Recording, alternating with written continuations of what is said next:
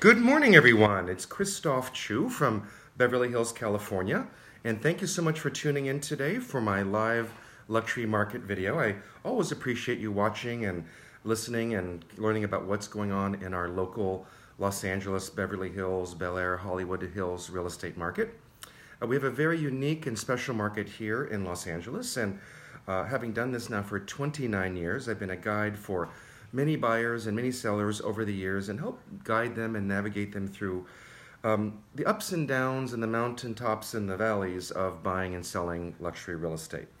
And so those of you that are checking in, I'd love to know where you're checking in from. Give me a hello, give me a like. I'd love to say hello and chat with you. Hey, Michael Crawford, how are you? Always appreciate you watching. So we're going to talk a little bit about what's been going on so far this year for the first quarter of 2018. Hard to believe it's 2018. And what is going on in our luxury marketplace for real estate here in Los Angeles. And my market summary is basically the west side of Los Angeles, which essentially covers from downtown LA to Malibu to Encino down to the LA airport.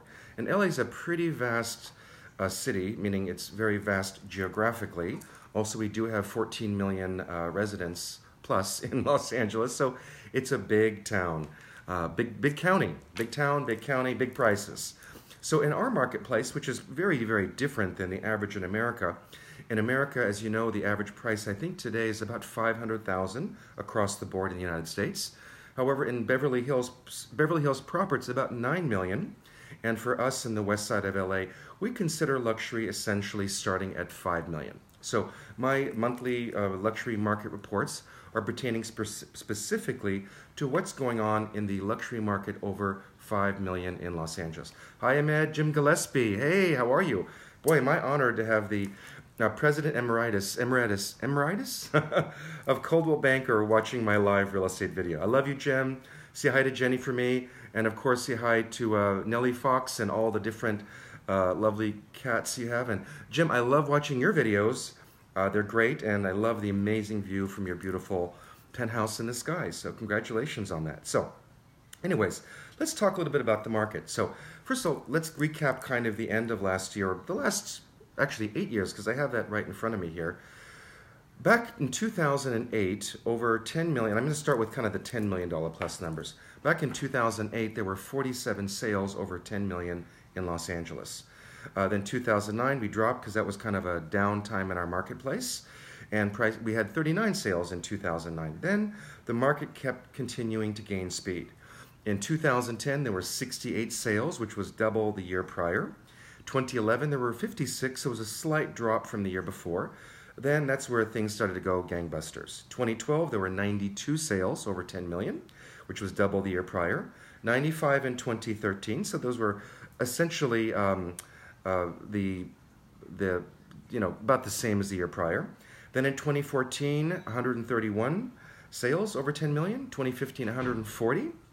2016, 160.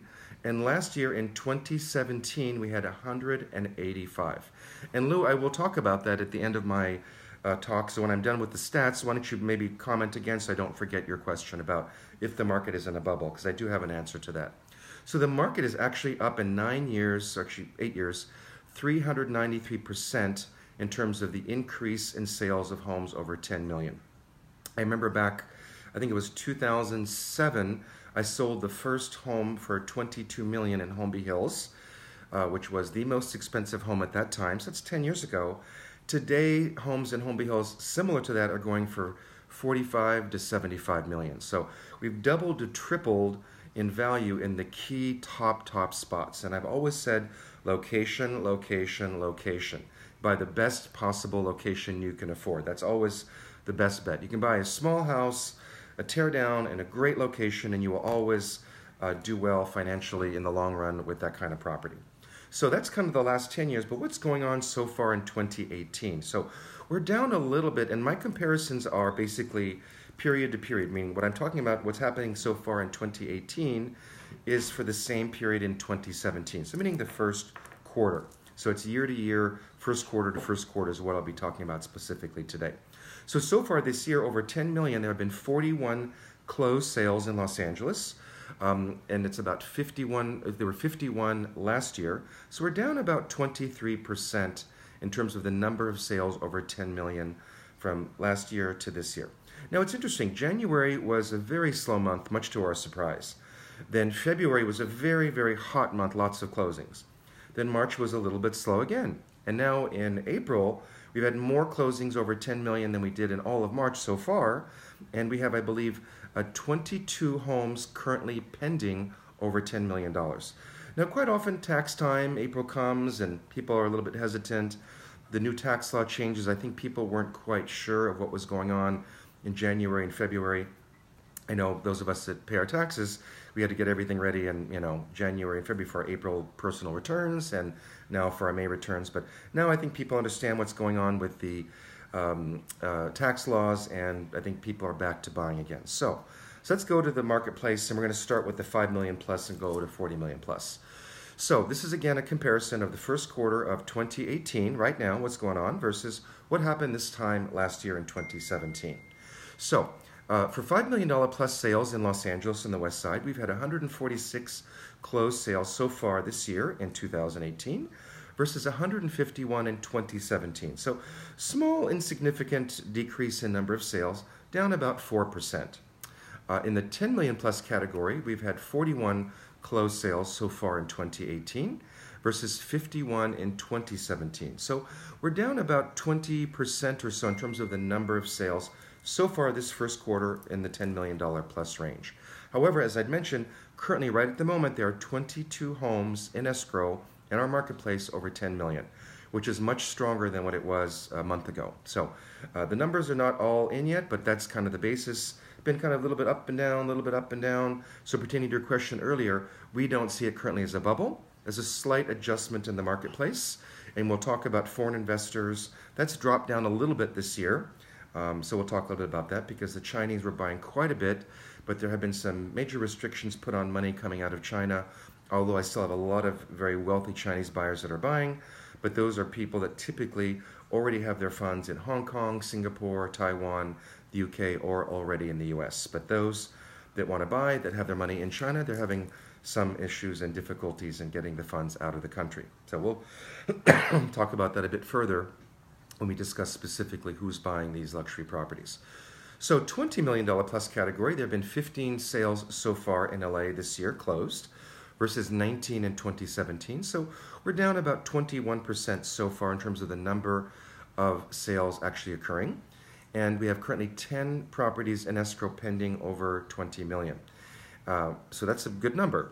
And 30 million plus, again, about the same. We have 7 closings so far in 2018 over 30 million versus 9 in 2017 at this time. So we're down about 22%.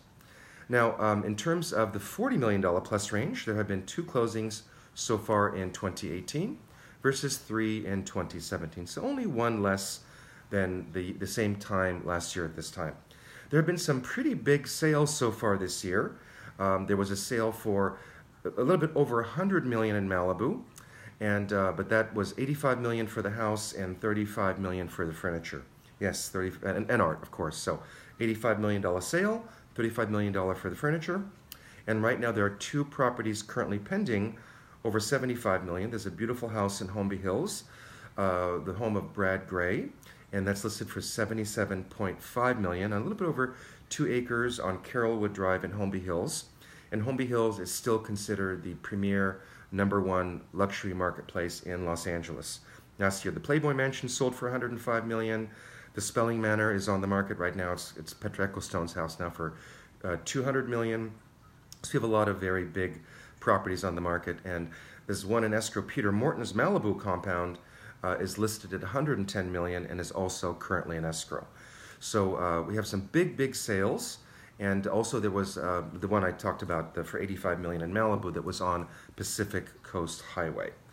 So another question is, where are these buyers coming from over 20 million and what areas? So the $20 million sales out of 51 sales so far, who is buying these homes? This year, so far, surprisingly, 73% of the buyers were American.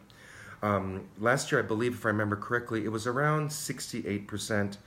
Last year, we ended up the year where of the foreign investors, I believe 40% were Chinese buyers. We have no big Chinese buyers that have purchased so far this year over 20 million. So, but it's still young. We're only the third month into the year, so I'm sure we will see more of that. I'm working with 3 different very large Chinese buyers that are looking to buy over 20 million. So hopefully we'll increase that statistic sometime in the next few months. So 73% of the buyers were American out of the 15 sales. I'm sorry, there were 15 sales over 20 million, not 51. Sorry, made a mistake on that. So 11 of those were American.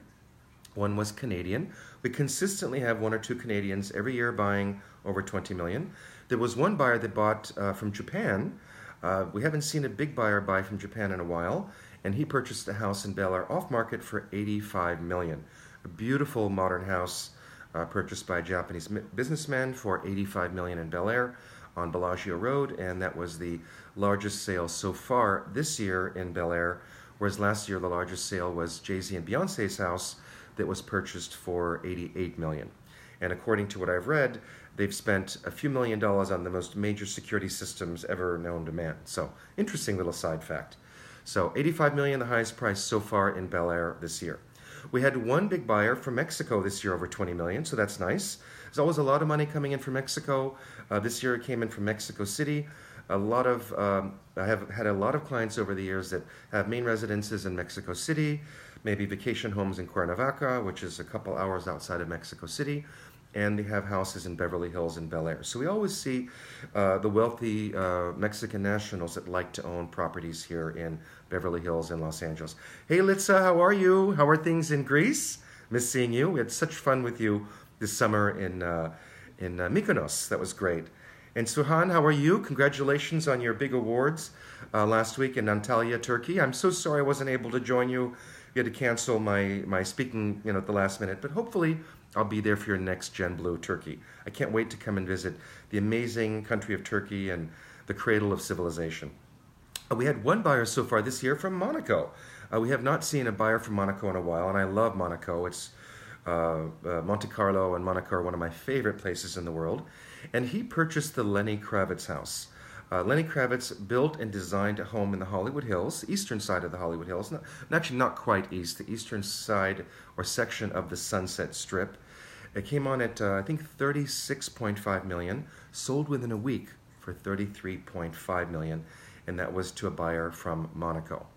So, kind of interesting what's going on. So again, this year, just kind of as a recap, we're down, roughly about 20% in terms of the number of sales in some of our high-end markets. 5 million plus is the strongest of the 5 to 10 million is the strongest market, and under 5 million we're still seeing lots of multiple offers. I would say most of my properties under 3 million, if they're priced well, are still getting multiple offers. And just like any market, buyers are always price conscious. So it's a really important thing to always price your property at market value or even a little bit below market value, because if you do, you will get multiple offers and you will always sell for what the market will bear. You can never underprice a property and sell it for too low. That I can assure you. If you put it in the market, you do the right marketing strategy like I do, and you put it on expose it, you will be able to get the best top dollar. And we did sell a couple properties in the last few weeks where we closed over asking price, or we sold within 1 to 2% of the listed price. And also the great thing, at the last 3 closings, we did not renegotiate $1 after inspections. Why is that? Interesting question. One of the reasons is, one of them we did pre-inspections. We had we had the property inspection, we had a sewer inspection, we had a termite inspection, and we had a retrofitting inspection. So, so we had all the inspections up front, provided to the buyers. So once they did their inspections, there was nothing new, no surprises. So they closed escrow without renegotiations.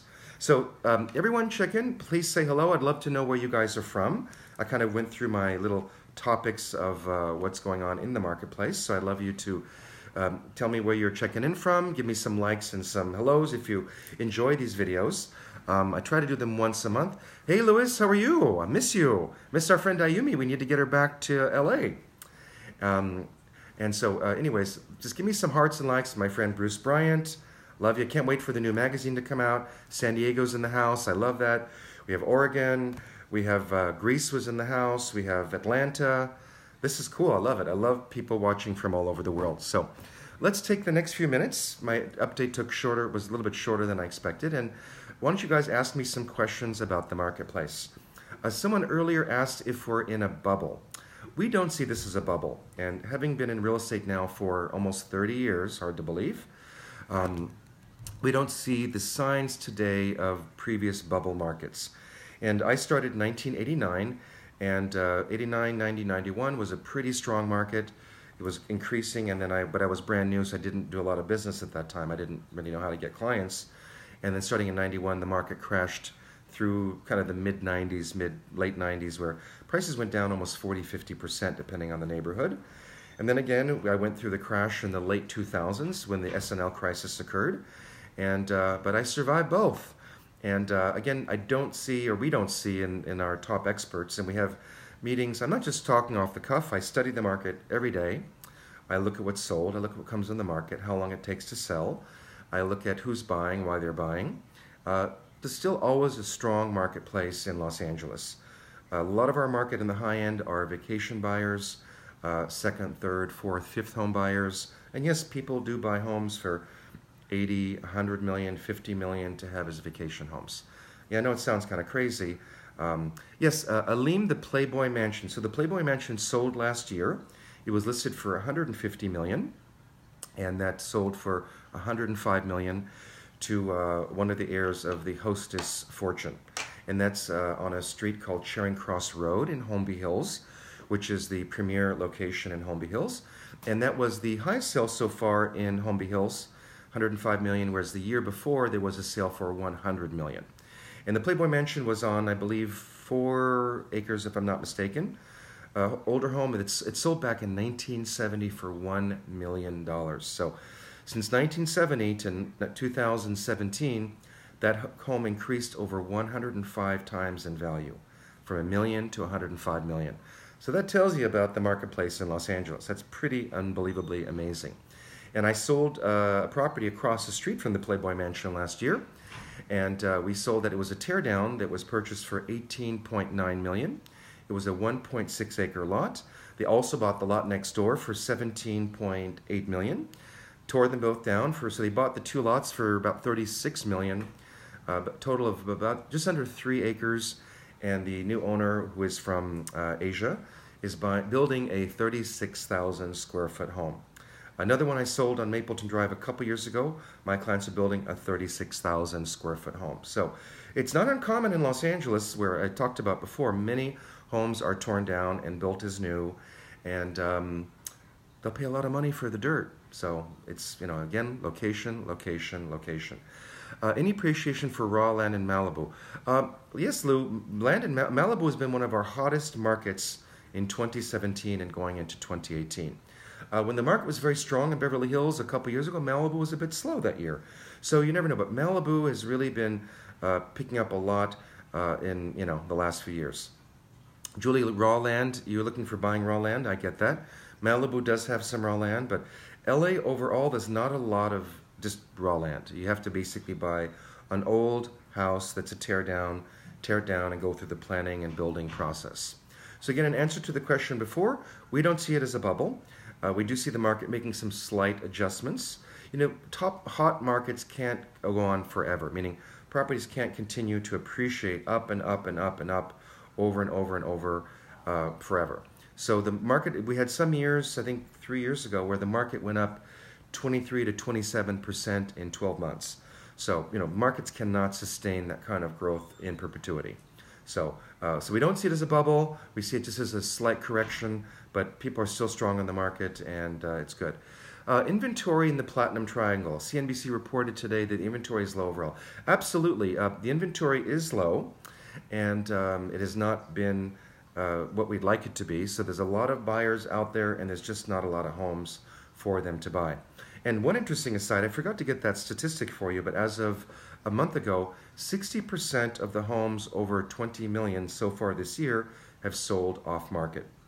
That's why, as your guide in real estate, it's truly important, if you're looking to buy or even looking to sell, you align yourself with a top agent like me that knows the ins and outs and knows about all of the private pocket listings that are not on the market.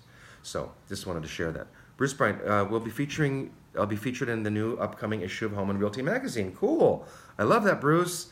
Hello to Home and Realty magazine. Great magazine. I love having my properties in your magazine, and I have friends from all around the world that are now advertising in your magazine as well. Hello, Suli. How are you? So guys, give me some more likes and hearts. I'd love that. If you have any more questions, I'm going to open up for a couple more minutes for more questions. Then I have to get back to work. CNBC says the median home price rose about 8.9%. I would say that's probably right on track. I don't have the numbers of the actual percentage of increase. Although I did read the other day, every market is different here in LA, and we have so many micro markets. And for example, I personally work in 15 different MLS zones.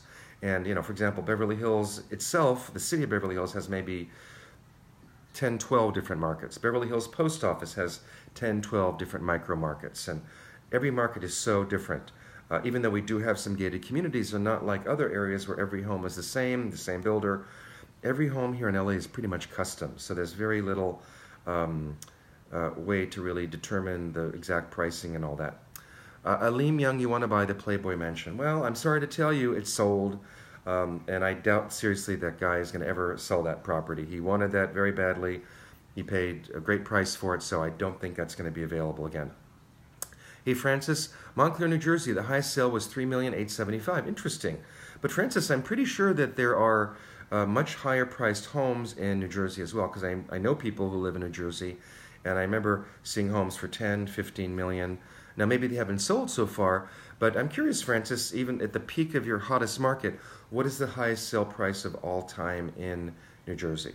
Again, in LA right now, the highest sale price thus far is $105 million.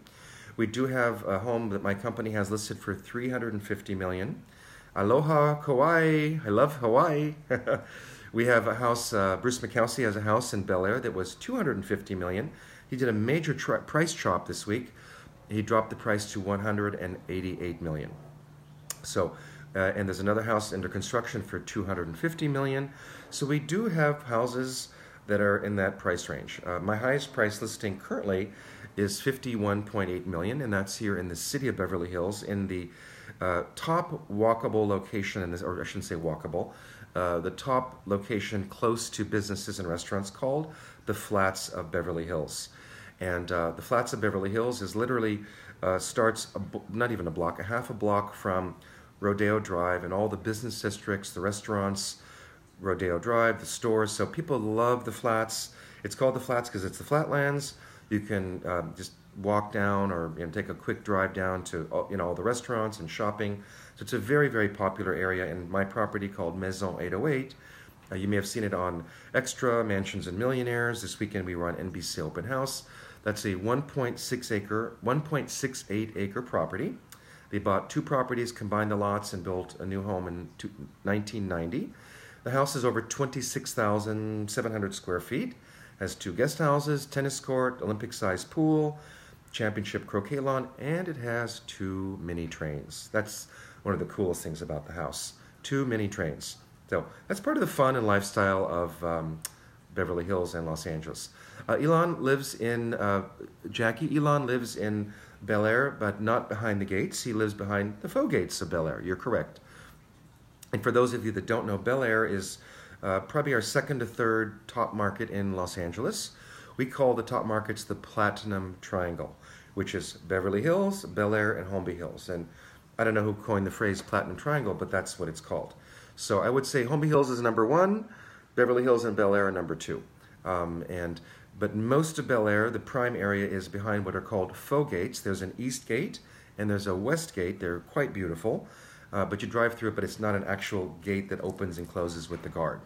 But Bel Air has full-time Bel Air Patrol. The patrols the neighborhood. And if you do want a gated community in Bel Air, we have several of them. We have Bel Air Place, which is off of Moraga Drive, and there's a house there currently that's listed for $36 million in the gated community of Bel Air Place. It's a beautiful house owned by the U.S. Ambassador to Denmark. And there's another gated community called Bel Air Crest, which is just north of Bel Air Place. That's also a true gated community. We just sold a house in there. Houses there, we just sold the lowest price in there for $1,875,000. And last year, the highest price in that community was $17.5 million. That was the house that Kim Kardashian and Kanye West Purchased, I think, for 10. They remodeled, never lived in it, and they sold it for 17.5 to a Russian heiress.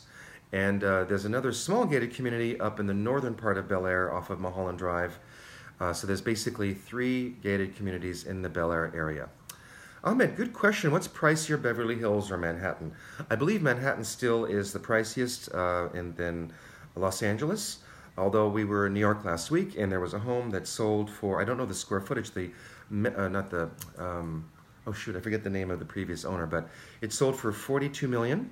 And the owners who bought it spent about $40 million renovating it. So I do believe New York is the highest prices in the world, from what I understand, are still Hong Kong, Moscow, London, New York, and Tokyo.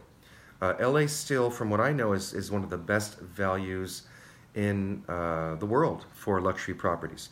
We very rarely, I mean, the top end of the market in Los Angeles is maybe $3,000 to maybe $4,000 a square foot for a home. So that's kind of the top end. But I would say Manhattan is definitely a pricier marketplace than in Beverly Hills. So if you like this video, once again, give me some hearts and likes. I always appreciate your comments. Just check in one more time. Let me know where you're from if you're just joining our live video. And if you have any thoughts for other live videos you'd like to know about, market conditions, I'm trying to do more and more live videos about the ins and outs of real estate. So I'm happy to share my 29 years of experience to be your guide if you're looking to sell or looking to buy. I'm always just a phone call away. You can call me at 310-777-6342 or friend request me on Facebook. Although Facebook I'm full, so you can friend request me and we'll send you the link to our Facebook business page, or follow me on Instagram. You can follow me there. I have a couple business and personal on Instagram. And follow my YouTube channel. If you follow my YouTube channel and you subscribe to it, you'll be auto-notified whenever we post a video. And we post maybe 1 to 2 videos a day, so we're consistently putting out more content about the marketplace in Los Angeles and what's going on. So thanks again for watching. Thanks, Jakey, for following me on Twitter. I appreciate that. Hi, Anchana. How are you? I love the flowers. You know I love flowers and pets and beauty and life and being kind and good and doing the right thing in real estate and helping people navigate through what can be challenging. Look, buying and selling a home is a stressful thing, even for me as an agent. But I'm here to walk you through it, guide you through it. I have lots of experience. I'm a pretty calm-minded person, so I can certainly help you. Aleem, if you do want to buy a property here in Los Angeles, send me a private message. We'll correspond. I'll call you, and we'd love to help you. So again, thanks everyone for watching. I always appreciate your support. Hope you enjoyed this video. Again, if you like it, give me likes and hearts and love. I always appreciate that. Post more questions. I'll answer them later on when I get to it. And please share this with your friends. Anybody who wants to know about real estate, or if you're just an agent or no agents that want to learn how to do market updates, share my video and maybe they'll get some pointers and tips from me as to how to talk about what's going on in your local marketplace. Thanks for watching, everyone. I'm glad you thought it was informative, Ahmed. I appreciate that. Have a great day. And it was raining this morning, but now it's clear skies and clear blue skies and sunshine, and I'm off to a luncheon meeting. There's a new proposed development in the Beverly Hills Post Office area, which sounds quite interesting. It's unusual because the Beverly Hills Post Office is a residential community, but there's a developer and an architect that I know that are looking to build 99 luxury hotel suites and some custom homes in, I think it's a pretty large parcel in Beverly Hills Post Office. So they've asked me to come up, take a look at the project, see what they're doing. So I'm excited to hear about this project, because to have a 99-room hotel and luxury homes behind gates right in the middle of Beverly Hills in the hills with probably exceptional views, that's going to be a very interesting property. So again, and my job is to know what's coming on in the marketplace, so I'm going to go there shortly, check out what's new, and I'll keep you guys informed. See you soon, and thanks for watching.